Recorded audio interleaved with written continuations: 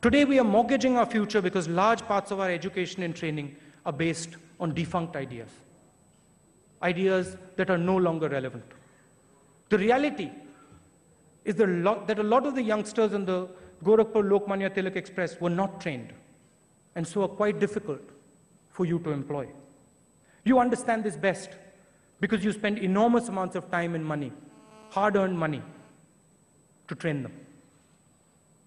Our problem is not joblessness. It is a lack of training and skills. Why should a mother sleep at night worrying about whether her brilliant child will find a school to go to? Why is it that a degree from Harvard costs the same as the capitation fees of a medical college in Lucknow? Why are our students forced to study obsolete things? I'm a pilot. I learned to fly in the United States. I came back. I wanted to convert my license. So I went to the DGC and I said, what do I have to do? They gave me the curricula. I opened the book. Large section in the book, how to drop mail from aeroplanes.